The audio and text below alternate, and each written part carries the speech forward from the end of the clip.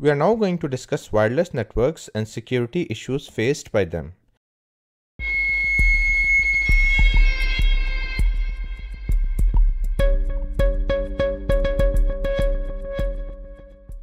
We're going to start off with wireless LANs. We're going to see their different architectures, and we're going to see some of the security challenges faced by wireless LANs. So a wireless local area network basically extends the corporate backbone local area network for users who are mobile. So the basic idea is that we have users who are mobile and they need to access the backbone LAN.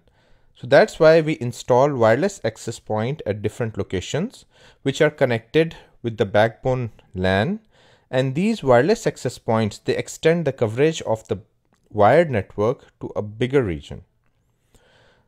So wireless access points, they basically connect wireless clients to the wired network, and they act as the intermediary between the wireless and the wired domains. Now this architecture is flexible because whenever you need to extend the coverage, you just need to add a new wireless access point and you have new area which is covered. A related concept is SSID. So this is the name of the wireless network.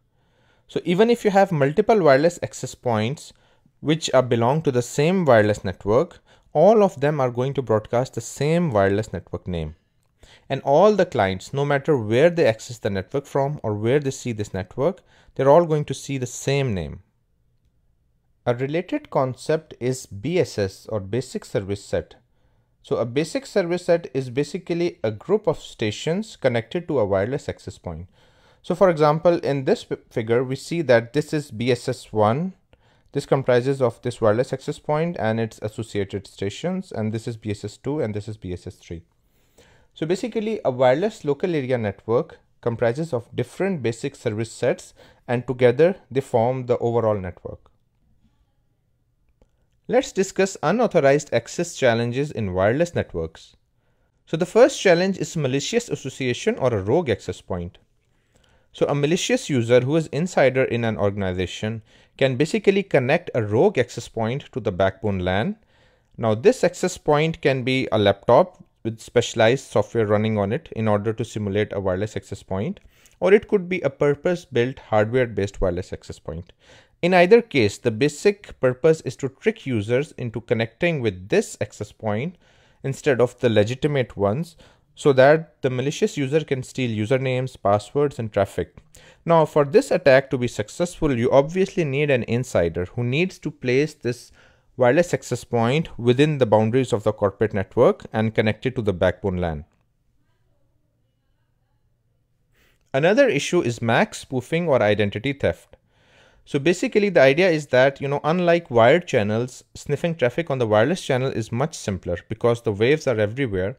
So a malicious user who is located nearby at a strategic location can sniff wireless traffic and identify the MAC addresses of the stations, and then he can masquerade as a legitimate user. So for instance, in this example, this legitimate computer is communicating to the wireless access point over the wireless channel. A malicious user eavesdrops on this wireless channel, captures the packets using wireless sniffers, and then he can deduct the MAC address from there. So based on the MAC address extracted from this information, now this malicious user can use the same MAC address and pose as the legitimate user John. Another popular attack in wireless networks is wireless man-in-the-middle attack. So the concept is actually very old, and this works for both wired and wireless networks. The basic idea is that there is a malicious user in between who basically replays traffic after copying or modifying the traffic.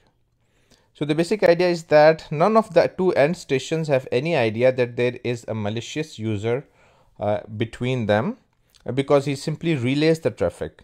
Now he can do a lot of damage. He can either, simply copy the traffic and, steal credentials and other information, or he can go one step ahead and actually modify the traffic in order to cause further damage to the end systems. We are now going to have a look at some of very basic security features which could be used in wireless networks, but we are also going to highlight their limitations and why they are no longer considered a good solution. So the first solution is SSID hiding. So you see, whenever you turn on the Wi-Fi on your laptop or your mobile phone, it takes a few seconds before you start seeing wireless network names. And that's because the wireless access points, they periodically broadcast a special frame called a beacon frame roughly every 30 seconds. And that beacon frame contains the SSID, the name of the network, the wireless access point's MAC address, and the IP address. So it is that SSID which you received in the beacon frame through which you see the name of the available networks near you. Now, one solution could be, if you just hide the SSID and disable the beacon frame so that, users who already have this network logged onto their devices, only they can connect. This works, but it's a very basic protection because, even a simple wireless sniffer can capture packets and identify the MAC address of the wireless access point. So hiding the SSID or the MAC address of the wireless access point is not a very good solution. Another simple option could be you could use MAC filtering. So the basic idea is that, unlike IP addresses, MAC or physical addresses are physically burned onto the devices.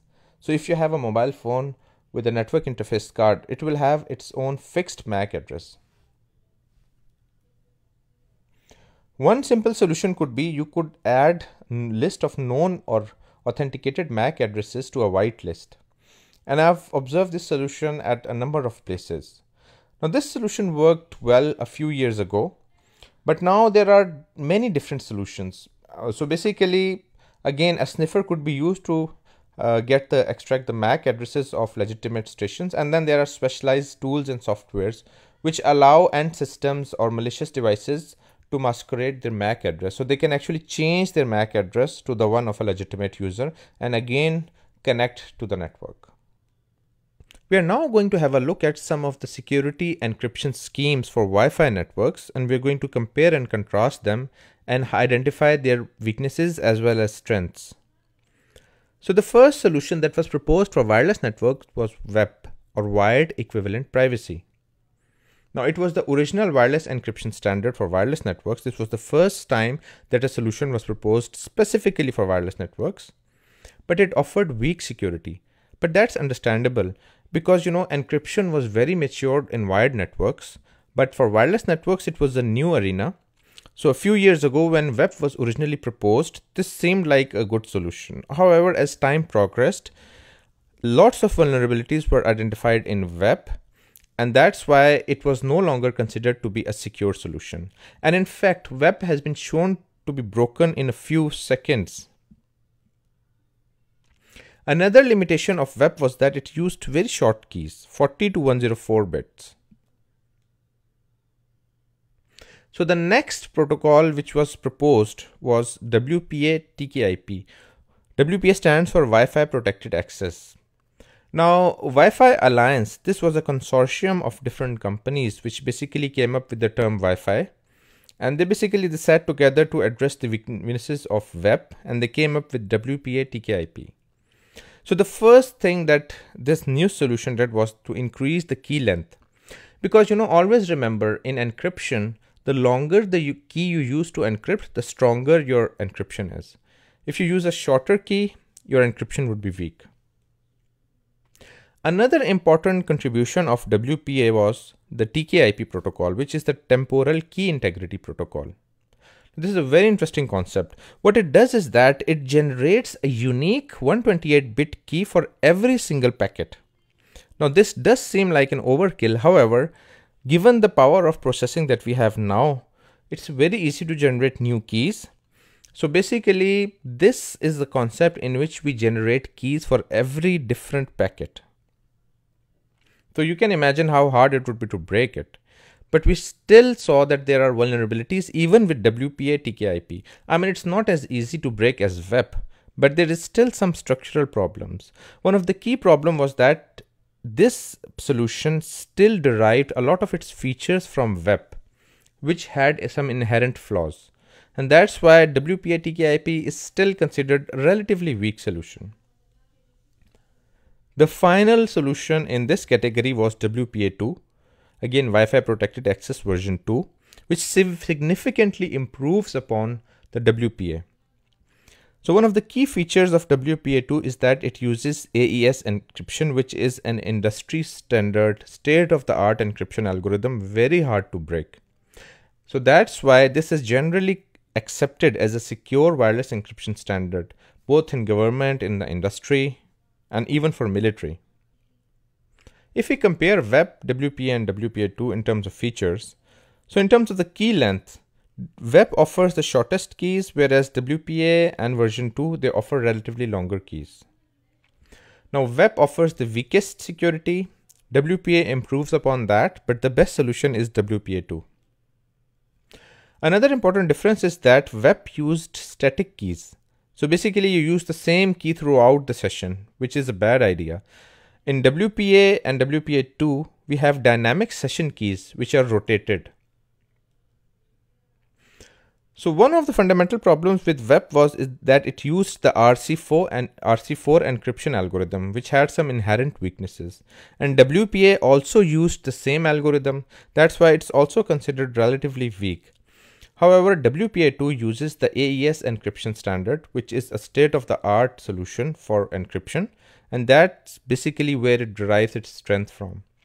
So generally speaking, if you need to select a wireless encryption solution for Wi-Fi networks, so WPA2 would be the way to go.